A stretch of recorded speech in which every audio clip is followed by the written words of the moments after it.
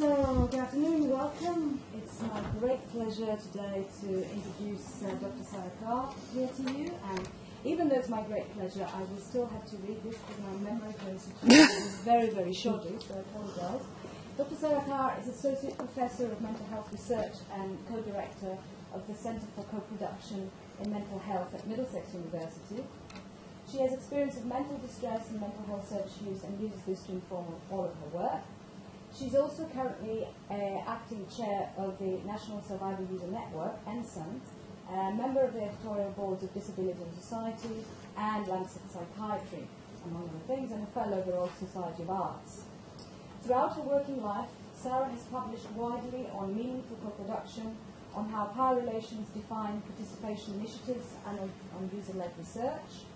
She has expertise in mental health service user and survivor epistemologies, has written widely on personalization and personal budgets, and on the implementation of social care policy, as well as equality and diversity policy on a number of sites.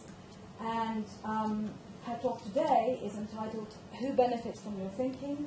Thoughts on Service User and Survivor Research Leadership, Involvement and Ethics. And before I hand over to Sarah, I just wanted to say that, as you may know, this talk is being filmed.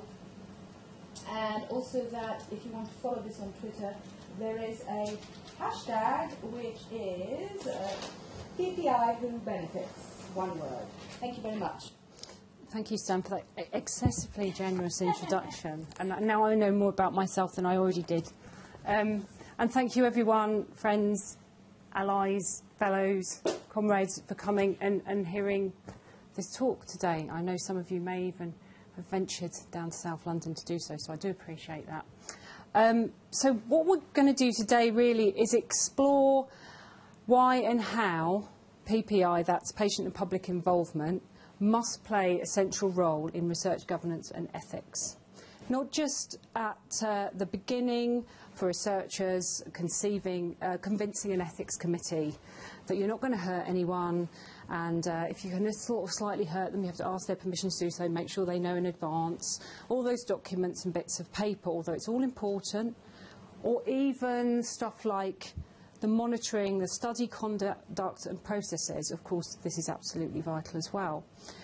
But what I want to argue in a way is that service users, patients, survivors and carers can use their unique perspectives and experiential knowledge to ask bigger ethical questions about a study and about research itself, as well as the conduct of a study. Service user and survivor research was pretty much founded on asking the bigger and more critical questions about research, what you do with it, the way the knowledge is produced, constructed and used. The original idea of PPI, as Diana Rose has kind of argued, was to transform knowledge, which is itself an ethical issue. And she's asked us to consider whether, in a more radical sense, changing the knowledge producers changes the knowledge produced. So I want to explore with you today that PPI can have the potential to be a vehicle for some of those radical challenges that should be part of a revived service user, patient, survivor and carer-led debate on research ethics, particularly focusing on the concept of benefit. What's the benefit of research?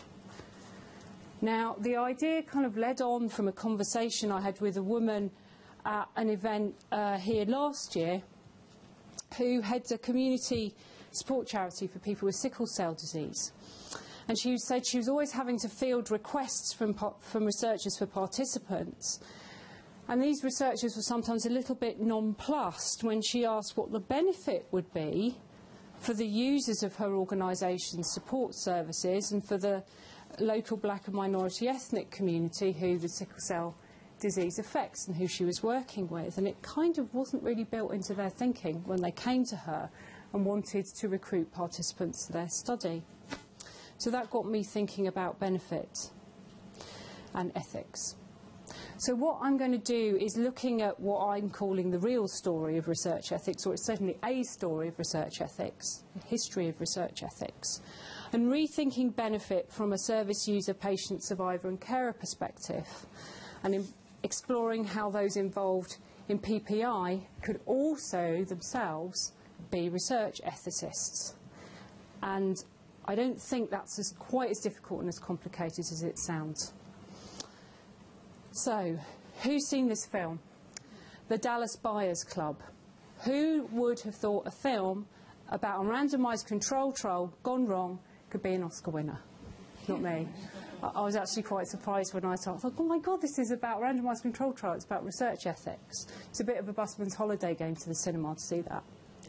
But for those of who haven't seen it, I'd recommend it as a case study in what I've called renegade PPI, but by patients involved in a randomised control trial of AZT during the 1980s, so AZT being the antiretroviral drug that was being developed at that time to treat HIV and AIDS. And I'll insert here a spoiler alert because I'm going to go into some of the plot now.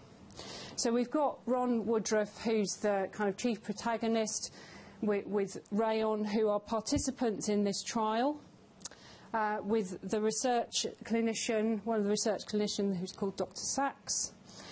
And they discover as part of the trial that AZT is actually having quite negative effects on people. But Dr. Sachs' supervisor says, just carry on, continue.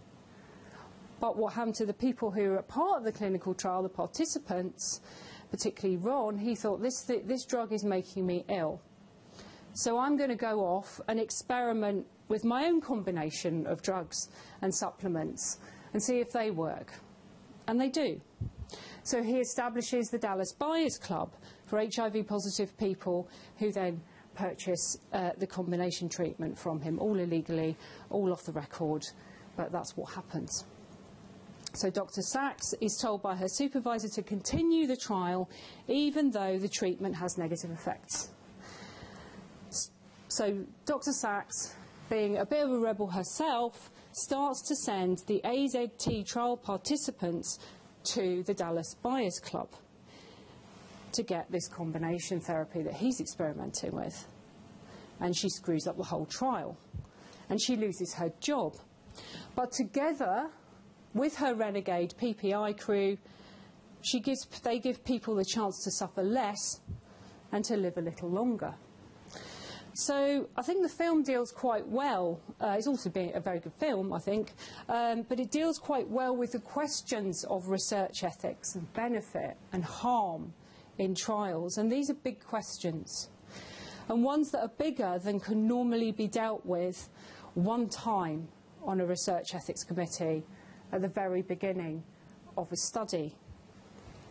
And they're ones that service users and survivor researchers have asked of psychiatric research for decades. But why do we need research ethics anyway? Well, to put it quite plainly, as we'll see in the next couple of slides, it's because of human atrocities. Because it didn't matter that some people got harmed, because of the value accorded to the lives of some and not to the lives of others, because of how benefit was conceived for what Winston Churchill called perverted science. So this is some of the beginnings of ethical codes being developed in research. During the Second World War, a number of atrocities were carried out in the name of research. Severe, unethical human experiments were carried out by researchers affiliated with the Nazi Party in Germany. Patients with physical disabilities, mental health problems, learning disabilities, and prisoners in concentration camps were forcibly experimented on to gather information about racial characteristics and genetics. After the war, these experiments were investigated, and the doctors prosecuted in the Nuremberg trials, more specifically the doctors' trials, which were a subset of the Nuremberg trials that began in 1947.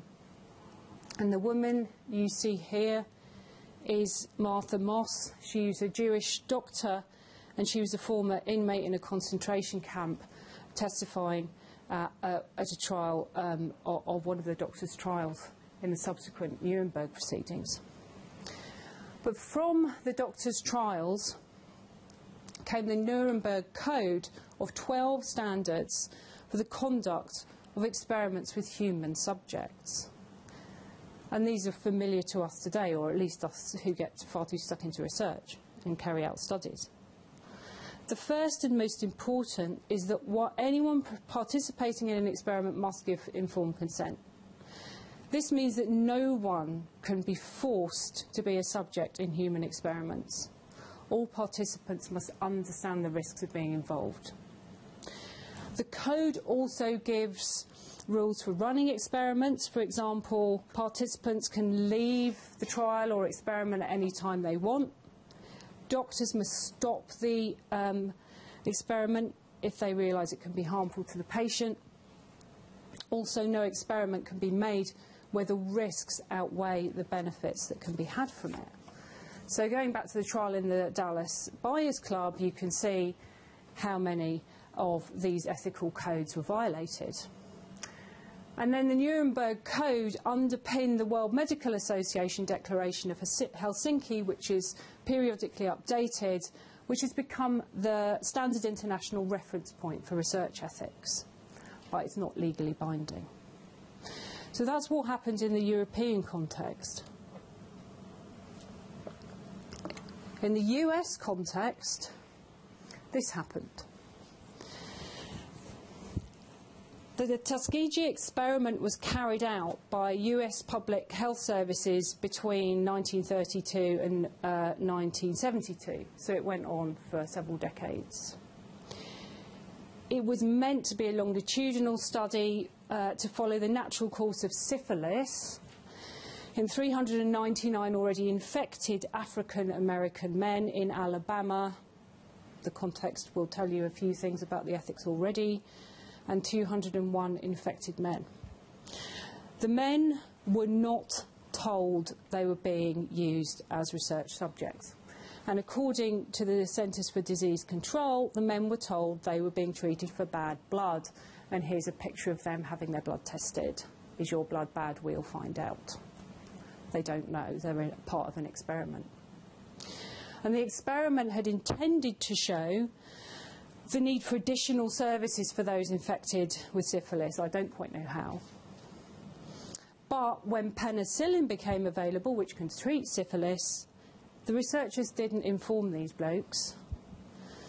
They didn't give them the treatment, even those who were eligible for treatment when they were drafted into the army in 1942. The experiment was finally stopped in 1972 because it was exposed by investigative journalists, I think in the New York Times, and it was exposed to public scrutiny. So this experiment was one of the catalysts for the development of human experimentation guidelines by the US federal government. The story goes that in 1974, the National Research Act was passed, which established the National Commission for the Protection of Human Subjects of Biomedical and Behavioural Research. And over the next few years, the National Commission issued some recommendations that outline the principles of ethical treatment of human subjects. And I'm sure many of us in this room have been human subjects in research, as well as being researchers ourselves.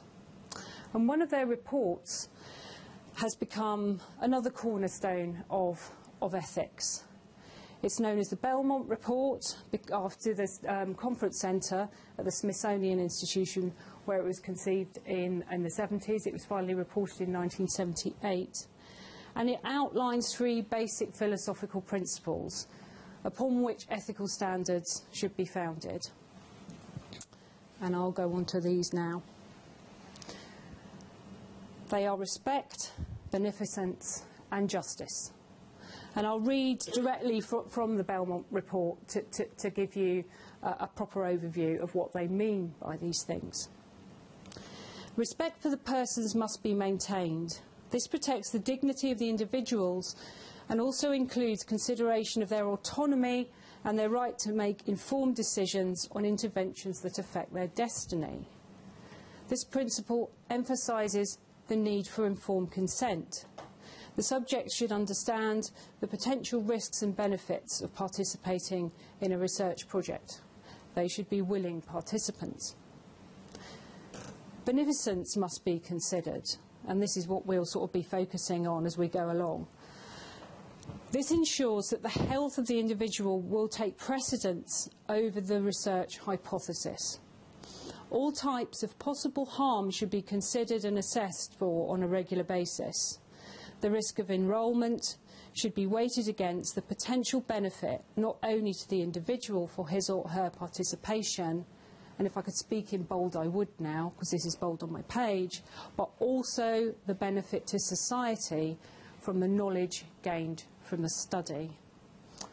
And justice must be upheld. No group should be singled out unfairly to participate for reasons of race, gender or socio-economic status. On the other hand, when participation is felt to offer a significant advantage to the individual, all eligible groups should be invited to participate. And you can see from the Tuskegee experiment that the principle of justice was very important because it was essentially a racist experiment.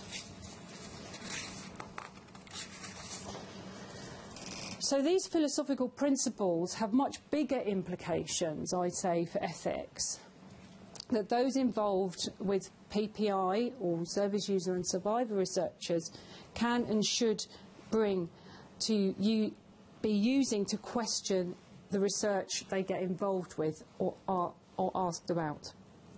And that is, what is the benefit to society from the knowledge gained from the study? And I think it's quite a good time to start asking that question, because researchers in health and care, social sciences and generally are being asked more and more about what their research impact is. They're struggling with this at the moment, so we can give them a little hand. So research impact. What is it? Well, it's kind of divided into three things by the Economic and Social Research Council. And this is where PPI can play a big role. You can ask, well, what's the point of this research? What impact is it going to have? What's in it for service users, patients, carers, communities, their organisations? What's the benefit? And in the light of what we know about the origins of ethical research codes in the West, asking questions about research impact as well as conduct is vital. Research is used as evidence to inform and justify things like medical treatment, clinical decisions and health and social policy. We could go on. And we're stakeholders in all those things. So here are the three different types of impact. Academic impact.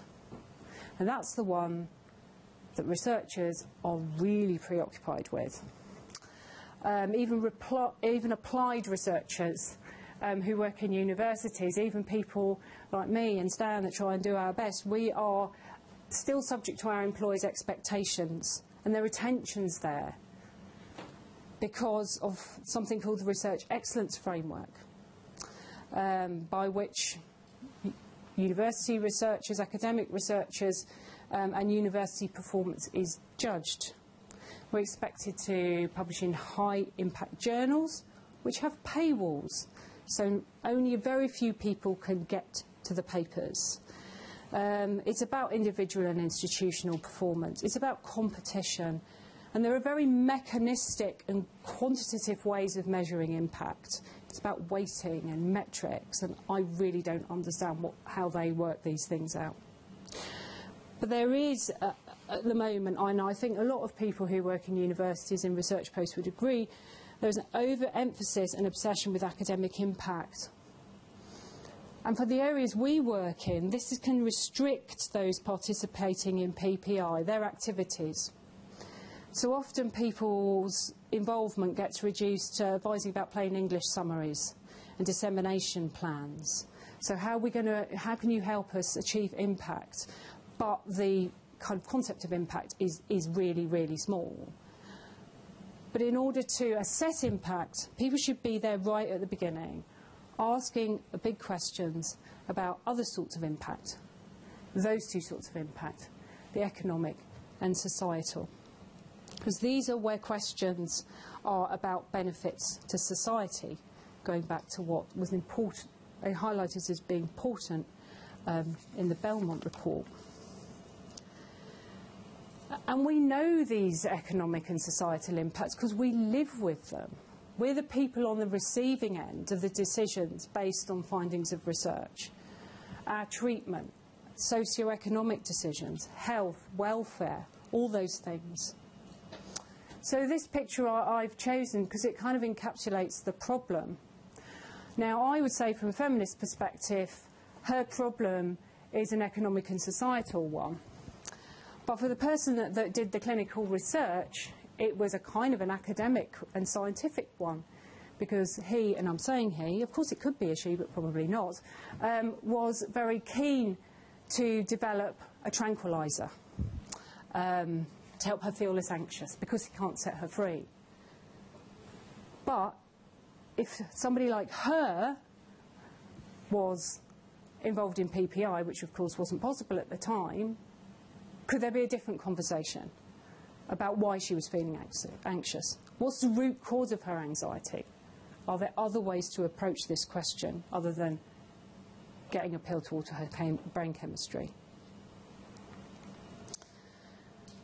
So, implications and implementation of research.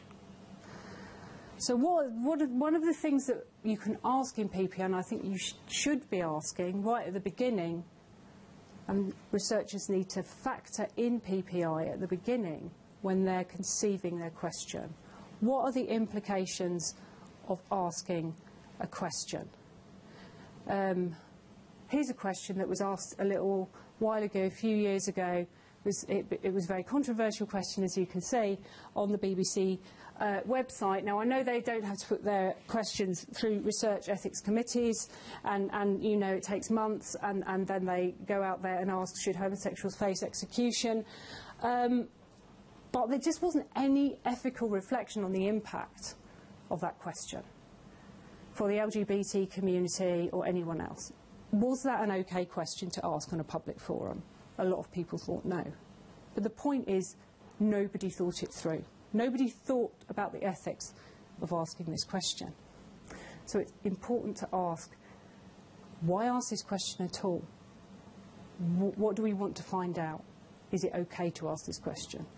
And that doesn't mean to imply that there should be censorship about asking research questions. There should just be scrutiny and dialogue about the implications of asking them.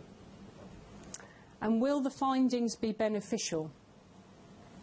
And here I've got a front cover of a report called A Life Apart, and I often refer to this as a turning point when the subject of a research study stuck two fingers up to the researchers. In 1972, a couple of social scientists called Miller and Gwynn carried out research into independent living and with disabled people living in a group home. So in 1972, most disabled people lived in institutions. And they produced a report called A Life Apart, where on one side they claim to be unbiased, very neutral, objective, but on reading it, it's very clear that they're conceptualising disabled people as what was known as socially dead, unproductive individuals, and even going so far to say or imply that disabled people living in institutions are parasites. Well, one of the disabled blokes who was involved as a research subject in that study wasn't having any of this.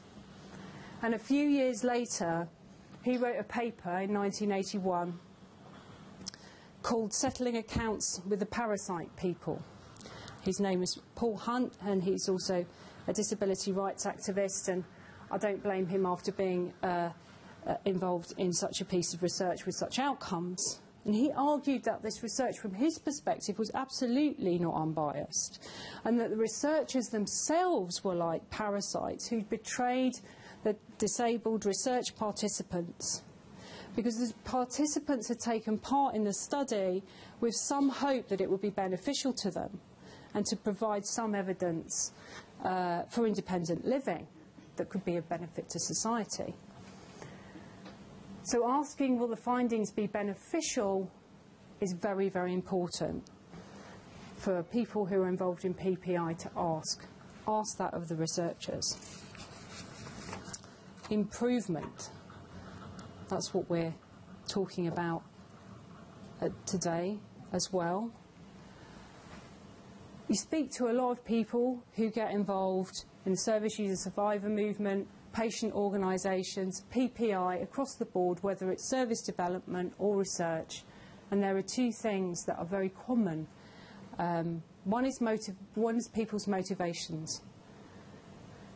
Loads and loads and loads of people will say, we want to make things better. We get involved to make things better for others based on our own experience.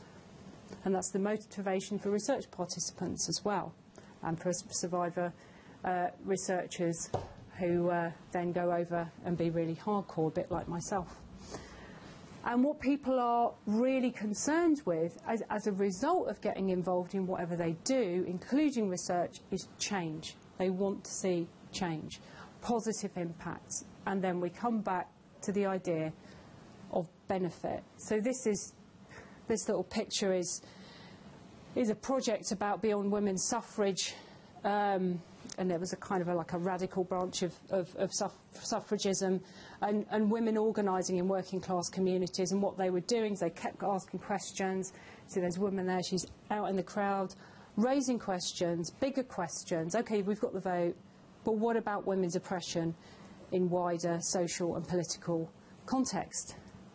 And we can go back to our poor tranquilised woman earlier, who must have been sitting there 50 years later after these women were on the go. So it's about asking questions.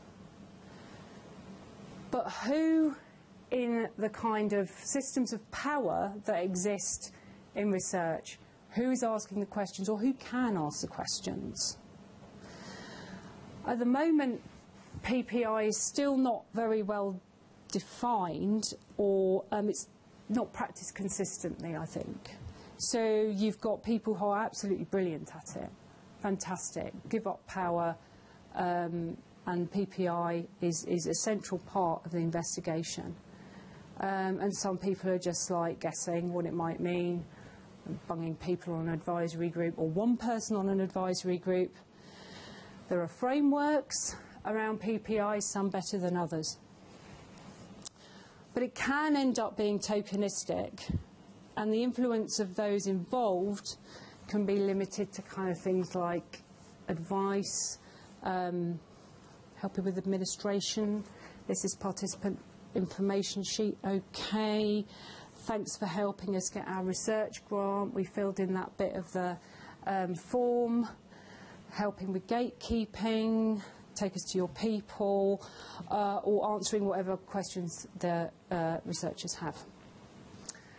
I think one problem that we do have, and I always say this in research, is that in the history of health research, the researcher-subject relationship mirrors that of the doctor-patient, and we can see that in some of the language of the early research ethical codes, where the doctor and the researcher are synonymous.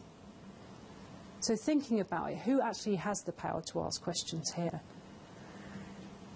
And is it possible for those involved in PPI to ask the bigger ethical questions and about benefit and harm right from the start? What's the point of this question? What's going to happen when you get the answer? Who will benefit from the findings? Do they have the opportunity or the power to ask questions at all? Or do they get conceived as just a different sort of participant who answers questions?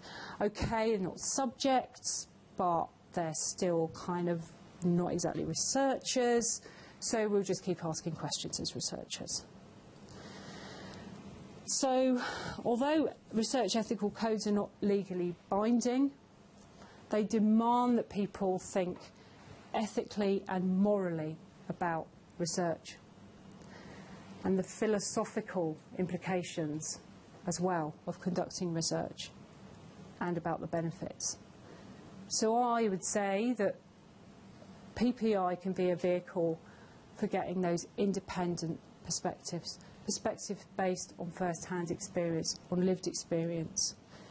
Independent and diverse people asking the big questions about the social and economic impacts and benefits from the very start, and ones that are bigger than research ethics committees can ask about conduct one time or a couple of times if your proposal goes back and you answer all their questions. Now, I'm coming to the end, because I'd like us to have a think about this. So I'd like to sort of end on a couple of slides. And I don't know if you can see this very well. This is taken from the obituary of one of my tutors, called Professor Grace Jansen. And she was a professor of theology and philosophy. And she grew to have a very clear idea of ethics, which she condensed for us into one quite simple question, which we can ask of others, and I would encourage those in PPI to ask it of others, but also of ourselves. We were her students, we were her researchers, and she kept asking us, who benefits from such thinking? And that's where I nicked the title of this presentation. And she had a story behind why she positioned herself like that, which was really interesting, and I'm probably not doing it justice to paraphrase it here, but basically she told us that she came to this position of condensing down the ethical question to that because of her encounter with clinical research ethics and policy. She came from Canada, and in 1989 she sat as an ethicist on the Ottawa Royal Commission on New Reproductive Technologies, a commission of the great and the good, which looked at the ethical, social, research and legal implications of all the types of new reproductive technologies that were being developed. And she told us that the commission was quite fractured and quite difficult, partly because, she observed, of the tension between the perceived social and economic benefits of NRT, between the different players. And some people were very interested on the committee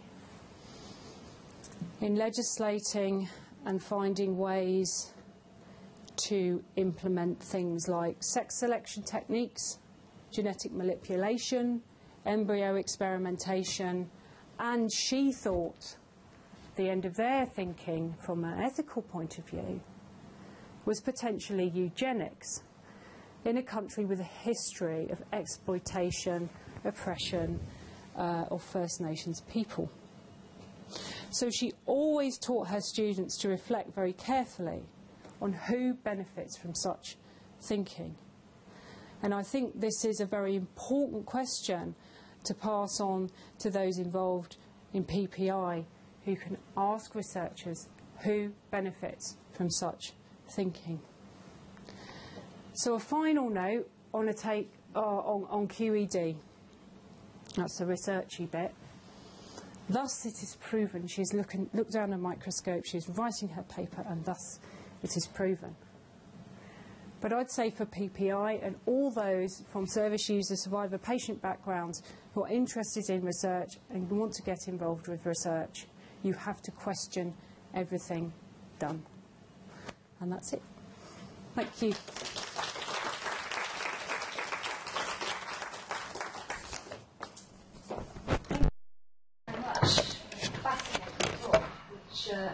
It's very different use of PowerPoint than I've seen for quite some time. Illegal use of ripped off the Oh, that too. I should have put loads of disclaimers. Sorry. John. Okay, so we have there's no clock here. So we have about 20 minutes, quite a bit of time to think about questions, issue discussions.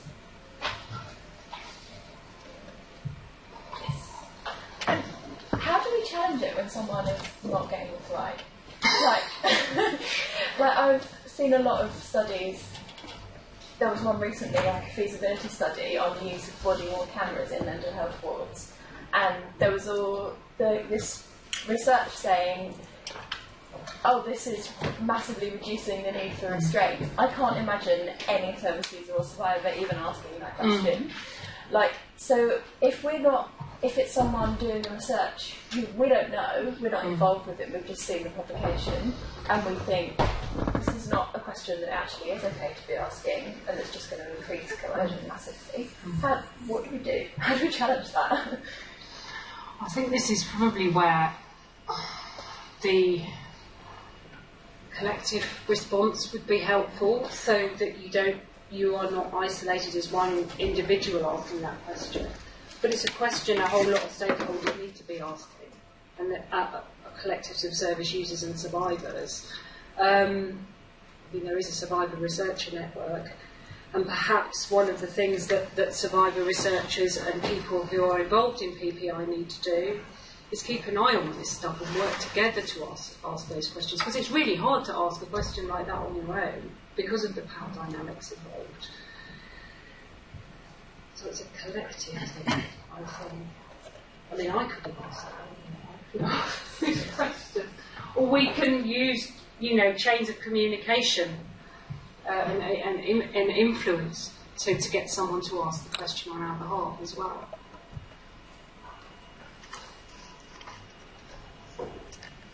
Hi. Thanks so much. Really interesting. I just wondered what you could say a bit more about the concept of benefit, because I'm involved with IoPPN UK, and we do a lot of research. We have a lot of members who are really, really keen to get involved in research. And I think what the examples that you gave, where you sort of say, well, is this going to be a benefit to you? For example, you'll find out, like in my group, you'll find out what the level of risk is to you if you get pregnant, or whatever, how likely you are to be ill or something.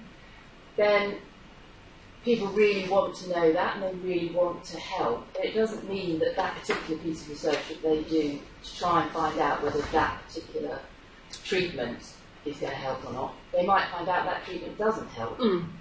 So, I mean, it's not very black and white that this is going to be a benefit to you. It's just this knowledge is going to be might be a benefit to you, rather than sort of the social wider question. So, yeah, I mean, it can be benefit to individuals to assess their own risks, and I suppose the question that will come more broadly than that is, I suppose it's one that was related to the idea a few years ago that people should be diagnosed with dementia, and targets for people to be diagnosed with dementia. Why would you? What was the point of that? If there's absolutely no treatment and support and social care for people with dementia. So you discover something, but what are the implications of that for services and support and the individual, but also the community of people that may have a particular condition? So that, I suppose that's the societal and economic question of, okay, we know this, and what are the broader implications?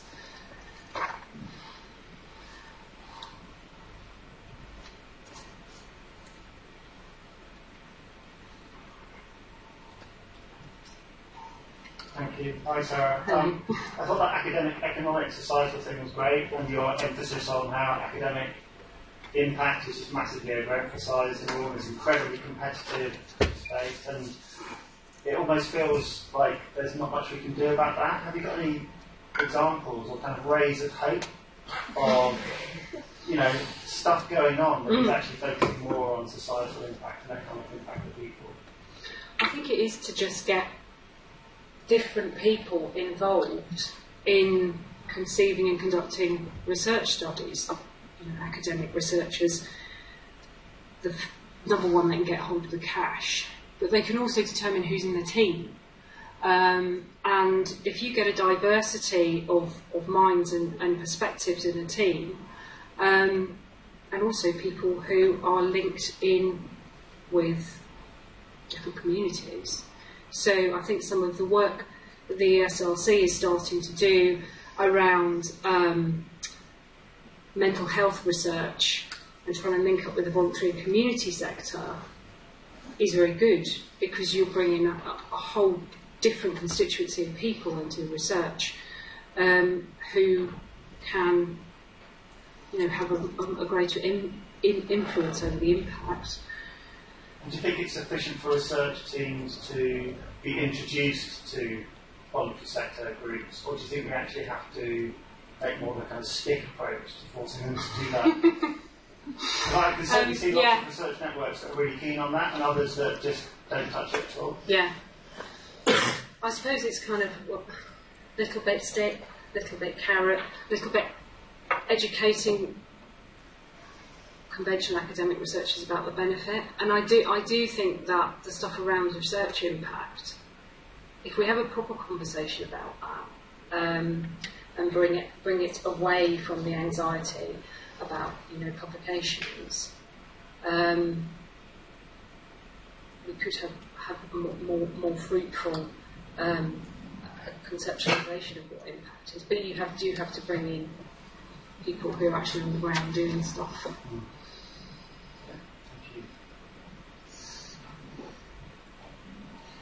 This is a question based on some recent experience of ethics committees.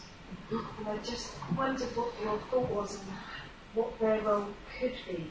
Because at the moment it feels like they're there with very strict criteria about what they mean by ethics and what their role is. And we were told our role is to protect people from what? I'm not quite sure. They seem to have their own idea about what that was. And it seems like that could be a real space for doing something differently. And I just wondered if you have any ideas about that. Yeah, I mean, I think you're right. Because looking at the research ethical codes, they're quite broad. You can start different conversations within them and quite radical ones. But the way research ethics committees work at the moment is a little bit too clinically mechanised. And they cause a lot of anxiety when they should be helping people. And I suppose it's people who are represented on the research ethics committees as well. I know that the NIHR School for Social Care Research has quite a good mix of people who are on their one of their committees, the Social Research Ethics Committee, which includes carers and service users. It could be a lot better, and I don't think it would take that much to think differently about it, and to make it less bureaucratic and more discursive, to have a dialogue rather than sending back forms for 6 months.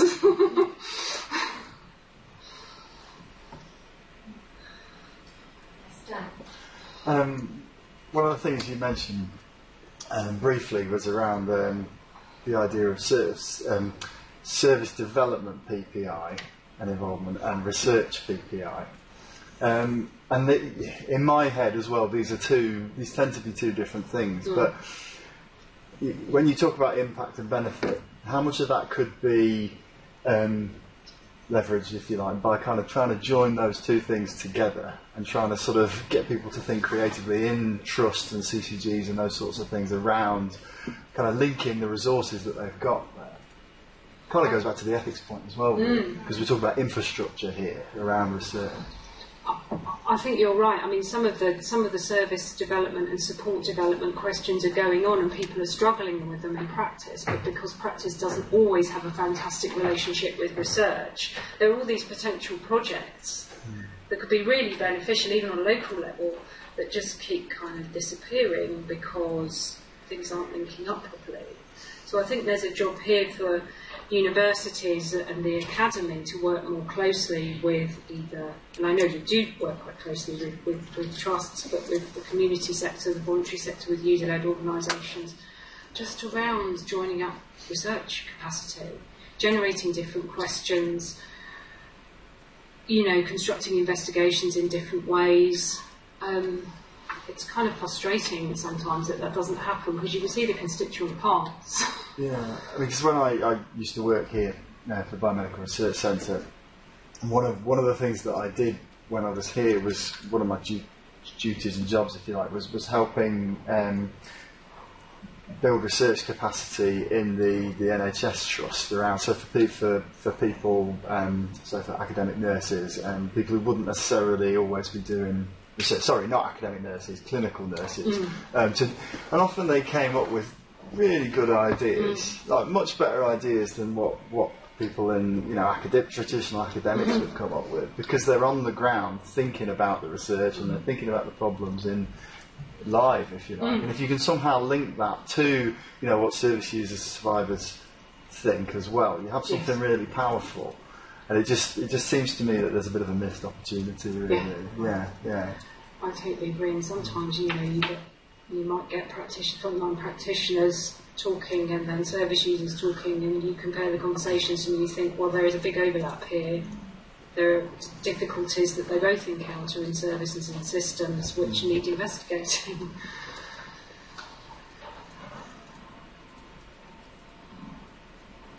I'd like to ask a question, if I may.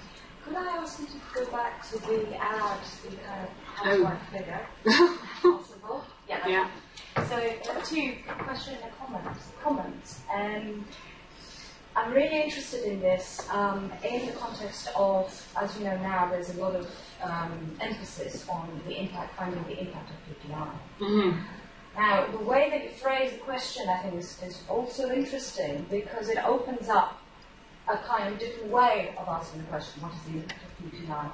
And for me as well, maybe a better question, which might tally with what you said, is how can PPI, or a form of PPI, help us change the impact of research or improve the impact of research?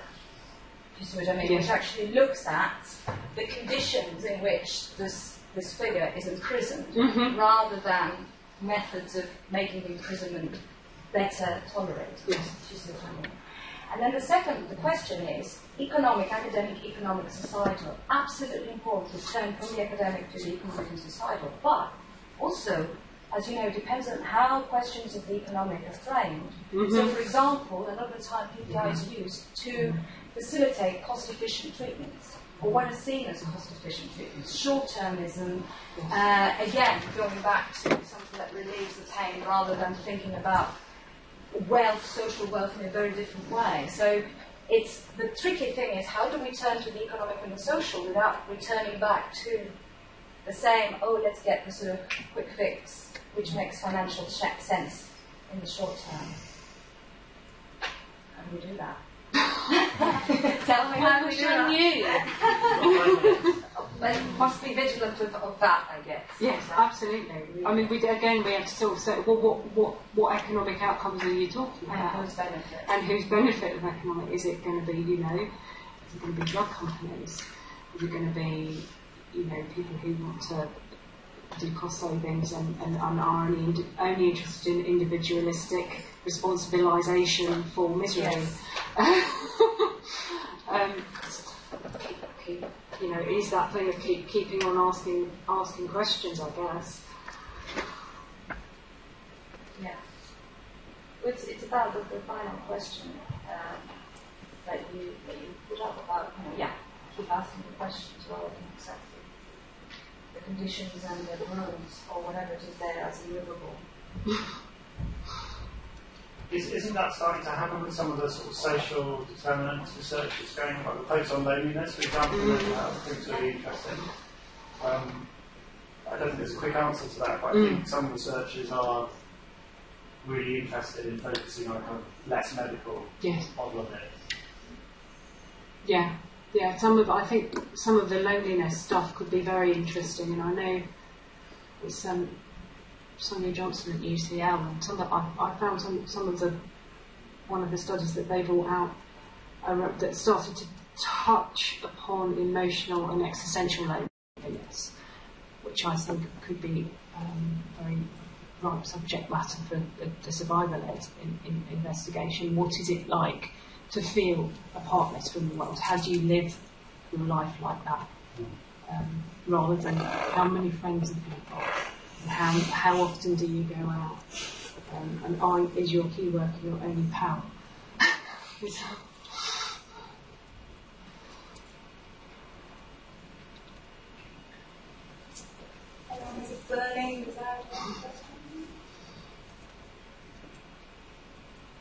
I know that a lot of people who are receiving this film or will be seeing it on YouTube, I think it is, sometime later, wanted to be here, and that's why this has been set up.